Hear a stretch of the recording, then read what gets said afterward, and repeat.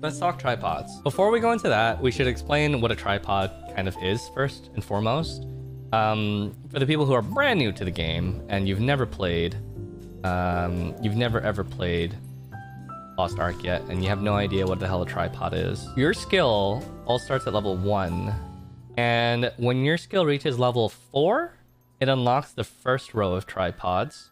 When it reaches level 7, it unlocks the second row of tripods, and when it reaches level 10, it unlocks the third row of tripods. Level 55 and level 60 also exist in NA and EU, and when you reach level 55, you can level all your skills to level 11, which increases its damage output by about 9%, and at level 60, you can increase the skill once again to level 12, which increases the skill damage once again by about 6%. So the difference between a level 50 and a level 60 in terms of raw skill damage can be about 15%. But let's focus on the tripods themselves. It takes 4 skill points to get to level 4, it takes 20 skill points to get to level 7, and it takes 48 skill points to get to level 10. That means that your first level 10 skill can be unlocked at about level 20, which is around the time that you finish the Moira Ruins dungeon in the storyline quest. These tripod modifiers are pretty big game changers when it comes to the skills. They modify the skills in fairly major ways, with the later ones having much bigger impacts on the skill than the earlier ones, which usually do light things like slightly increased attack speed, slightly increased damage, mana cost reduction, so on and so forth. And then the middle row ones are usually pretty good too. But you can see that underneath all of these tripods, there's a level, and these say level 1. In the entirety of tier 1 and tier 2, you will not be leveling your tripods. The concept of leveling tripods only begins once you reach tier 3 content. You can see as I hover over the tooltip that certain tripods max out at level 1, whereas other tripods max out at level 5. So you can see this one's currently level 1, and it shows the tooltip information at level 2, with the max being level 5. If we go over here now, you might be wondering, how do you actually level up the tripods? Tripods are leveled in a very weird way. So starting in tier 3 gear, let me just explain what each of these are. This is the basic effect, which is affected by your item enhancement. The higher this goes, the more higher these goes. This is the bonus effect, which is affected by your quality. The higher your quality is, the higher this goes. What we're focusing on is this section, which does not appear in tier 1 and tier 2 gear. Starting from tier 3 gear though, you'll start to notice these appear on your items, and these are tripod items. These are tripod levels. So in order for you to level up your tripods, you need to actually get them as a passive on your armors. So these are leveling up my skills. This one increases the level of this tripod by +3, so it goes from 1 all the way to 4. And this one is raising the level of this tripod by +3, so from 1 all the way to 4. See, this is a lot of information right from the get-go, but like I said, in tier 1 and tier 2, you're not gonna have to deal with this system. Don't get too overwhelmed by this. And so instead of a traditional system of leveling up something passively, you're getting your tripod levels through the gear. Now, that being said, you might be wondering, how do you actually get it on your gear? And if the gear drops or is created with random tripods on it, isn't that too much RNG? Well, yes, but that's why this system exists. This NPC allows you to take a fodder piece of item, a piece of like crap gear that you get from Chaos Dungeon, and instead of dismantling it, if it has a tripod that you want on it that is useful to you, you can transfer it at a chance. So if I want this has a 15% chance of transferring. I could use this item if I wanted to, and then this would go up to 30%. You drop a lot of fodder items, and so you'll be trying this very frequently. Now, 15% is still pretty rough, and when it's a level 4 tripod, it goes all the way down to 5%, and the odds of landing a 5% are miserably low. And so, there's a little trick that we can abuse here. It's called the tripod library. What the tripod library lets us do is take a piece of equipment and forcefully copy its tripods into a saved preset. This doesn't do anything to the item, it just copies over its tripods.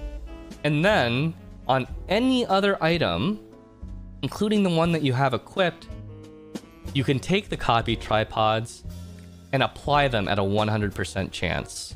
It's just guaranteed. You can copy it as many times as you'd like. And now that's on my item. I didn't have to deal with any RNG. And this works even with level 4 tripods. So if I have an item with 2 level 4 tripods on it, I can copy it over and then put it on my item at a 100% chance. Is that an oversight? No. Why does that work? Well, the first thing is, if you apply tripods to an item like this, it makes it bound to you. So you can no longer trade it if you've applied tripods to it this way. But that's not too relevant. The reason why, it's just to help you so that you have better, so that you can transfer it easily, because you're not going to get an item. It's very unlikely that you get an item that has 3 perfect tripods on it that you want. So like, look at this item, for example. I transfer this over and then I copied it over. I have 2 skills that are not useful to me. I'll still have to do the manual method, but at least for some of the skills, I was able to mitigate RNG and do it at a 100% rate.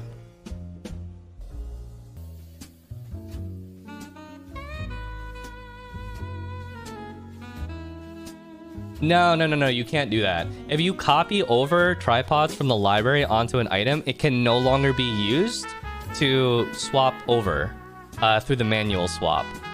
You could only copy it like... Oh, this is so hard to explain.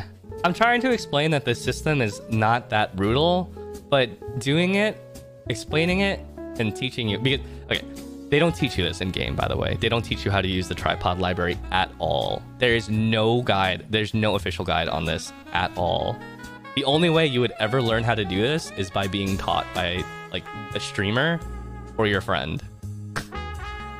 And if you never learn how to do this, you would be manually trying 5% until you were broken down to tears. You don't have to choose between copy. So look, the pants, I just copied over tripods from an item, right? Actually, maybe I have an item that has multiple tripods. Okay, let's look at this one. Okay. This chest piece, check this out. My current chest piece has 2 tripods on it. It's kind of like, it's pretty crap. But this one that I dropped during Chaos Dungeon has 2 tripods that are useful to me at +3. So what I'm gonna do is I'm gonna go into here. I'm going to take that item, I'm going to copy its tripods into my library, and then I'm going to go to my chest that I'm currently equipped, and then take those tripods and copy them over 100%. And it has to copy this middle one over. You don't get to choose individual tripods. The entire thing is copied. And now what I'm gonna do is I'm gonna go into the chest piece. I'm gonna find an item that has another tripod that I want to replace this useless one in the middle. And now I'm just gonna try manual transfers until it works. And then once it eventually succeeds, which I hope it does eventually, but 15% isn't that great. When it eventually succeeds like that, now I have a chest piece that has 3 tripods on it that are useful to me. Correct. If you copy an item, if you copy your library tripods over to an item, it can no longer be used for fodder. So you can't infinitely create duplicate items to try over and over. Now, one more explanation. First of all, the broken items, they only come from certain contents, and I'll show you. So Chaos Dungeons is where this is going to come from. Again, tier 1, tier 2, you're not going to get items that are used for this, but starting in tier 3, you will. Tier 3 items drop and have these modifiers on them, starting from the very first one in tier 3. And you can drop, so you know how in tier 1, you dropped equipment and then you upgraded that equipment and then you went and got raid equipment? You see how tier 3 has all these extra Chaos Dungeons in it? After a certain point, you stop dropping equipable gear from Chaos Dungeons, and you only drop the shattered items. And the reason for that is because continue progressing your equipment, you have to raid. You have to raid. At this point, you stop getting gear from solo gameplay to keep progressing. They are not tradable to other characters, but they can be sold. Let's say instead of dropping an item with tripod items, with tripods myself, let's say that I want to buy it from another player. Because these broken items, they can be listed on the auction house. Let me filter, you know what? Let me filter it by a specific slot. I'll filter it by helmets. That should make it a lot easier, I think. Okay. So, looking through these helmets, some of these are priced very expensive. But here's an example. This helmet has a +3 and a +4 of a tripod that I'm looking for. And it has 3 binds left on it, and it's 25,000 gold. That sounds like a lot of gold for something that's a finite in usage. Here's the thing. I could buy this helmet, copy its tripods over, and then relist the helmet for around the same price I bought it for. Yep, that's a thing. It'll actually be worth slightly less than its original cost, because much like other items, these items have a limited number of binds on them. And so if I buy it, instead of 3 binds remaining, it'll have 2 binds remaining. And just as a general understanding, an item that has 2 bindings remaining is worth less than an item that has 3 bindings remaining, and an item that has 1 binding remaining is worth less than 2. So I can't sell it for the exact same price. Yeah, it loses its mint condition. I can sell it for a little less probably. Where's the bind number? It's that red. It's the yellow number right above the 1415 in the tooltip. It also says the bind amount here in the brackets. Right. If an item only has 1 bind and you're buying it and it becomes soul bound to you on acquisition, that item is worth very little in comparison because you can't resell it, so you can't recuperate most of your costs. So if you're ever going to do anything remotely like this, always make sure that the item has more than 1 bind remaining so that you can recuperate your losses. Yes, accessories and outfits follow the same principle, by the way. So with accessories, they can trade up to 3 times before they become soulbound, and the same thing with costumes. And there's actually something else about costumes that's really important to clear up.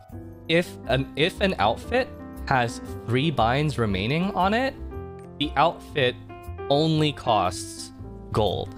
If an outfit has less than 3 binds remaining on it, it will also cost peons on top of that. So used items have a peon cost in addition to their gold cost.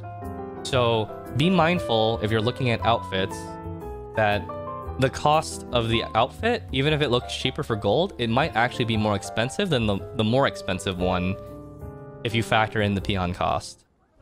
Just to be clear, if your gear has tripod level 1 and you buy one with level 4 of the same skill, if it succeeds, it gets level 5. Oh, gosh. Okay, yeah, that's a really good point. I should also clear that up because I have made this mistake before, and it's a very, very, very easy mistake to make when it comes to tripod levels. You can only have 1 tripod thingy for the thingy to raise the thing. And if you have more than 1 thing raising the thing, they don't both apply to the same thing. So if you want a level 5 tripod, you can't have a +2 and then another +2 of the same exact thing. You need a +4 because only the highest applies. Does that make sense?